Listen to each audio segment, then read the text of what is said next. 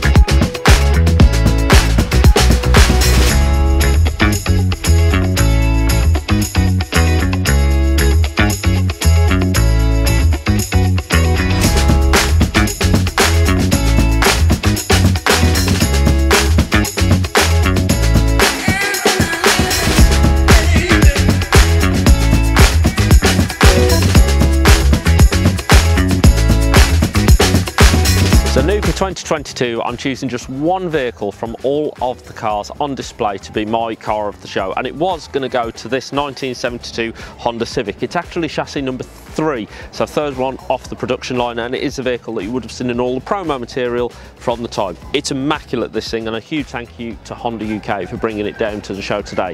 However, it was beaten by this Opel GT, which is yours. And you've owned, well, you haven't owned it, but the family have owned it since it was 3 months old. That's right. Tell me all about it. Dad got it in February 73, first registered November 72. So he's coming up for his 50th anniversary. Initially, it was bought actually for a director of Vauxhall's wife who didn't get on with it being left-hand drive, and they offered it around the dealership, so my dad secured it through the local dealership in Swansea. This was his company car for the first few years. He's a surveyor. He used to put ladders in the back, in the bench, and go out on his surveys, and this was his car, and it's been in the family since. No way. And has it always been in this condition, or have you had to have it restored? It's had various bits of work done to it. The bodywork was done last in 2013, and I managed to source an original Opel engine back from Germany in 2014, 2015, and it's been back on the road looking like this since 2017. Fantastic. And for that reason, it's my car of the show.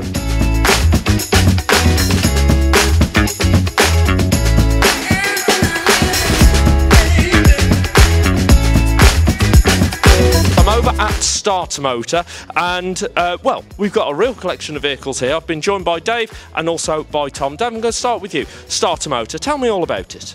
Well, StarterMotor is a charity. We're based at Bicester Heritage, and our objective is to put the next generation in the driving seat. So it's all about young people, children, exposing them to the world of classic cars and saying, why don't you come along, have a go, attend the events and see what kind of a 3D world you can live in. So from the youngest, we do schools fairs.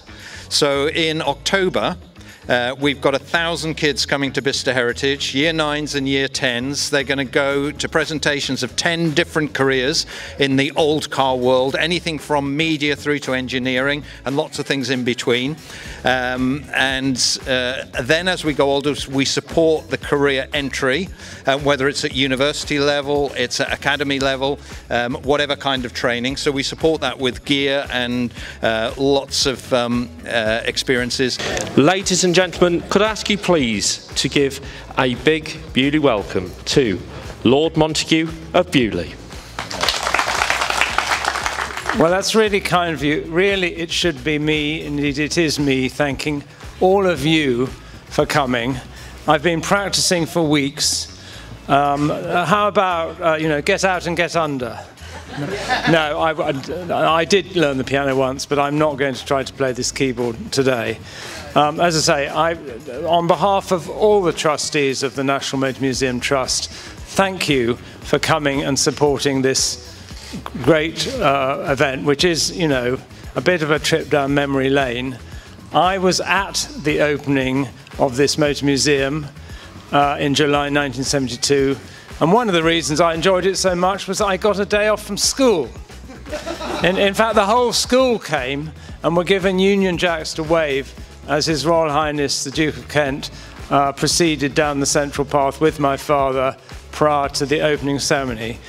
And you know, that moment when the museum was opened really was, I think, the proudest moment in my father's life. He had achieved so much in the 20 years since he first opened Beaulieu to visitors.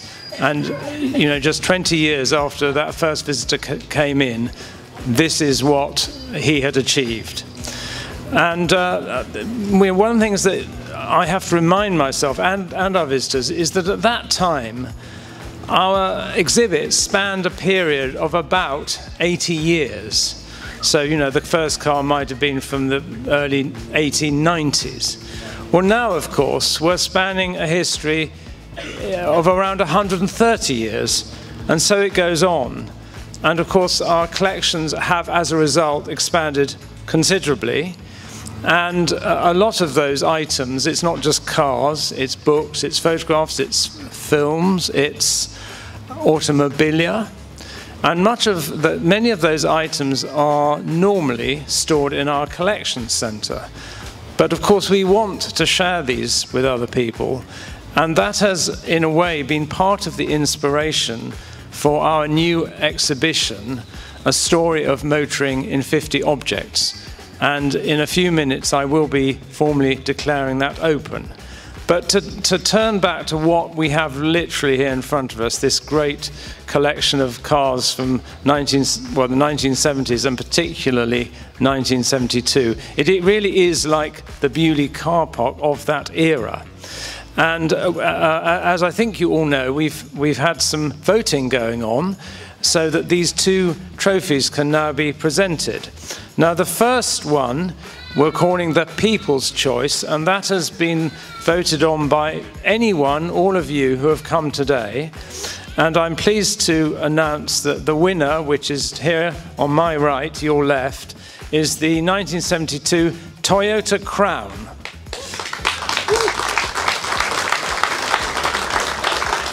So there is a second award. Now, when this was planned, this was going to be my personal award.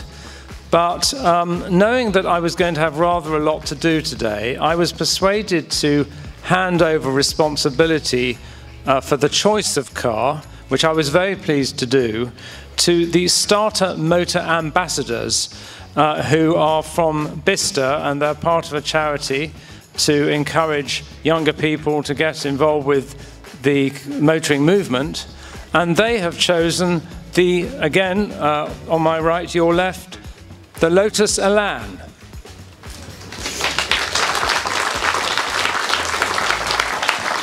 Thanks so much for watching this video, guys. I do hope you've enjoyed it. If you have, underneath this video you'll find a thumbs up. Hit that, and right next to it there's a subscribe button. Hit that and you'll get a new video from me every week. Coming up next are the highlights from the Stowe on the World Motor Show, and if you like your classic Fords, well, coming up after that is the highlights from the Old Ford Rally. So if you hit subscribe, you get both of those videos in the next 2 weeks. Once again, thank you so much for watching this video, guys. I'll see you again soon.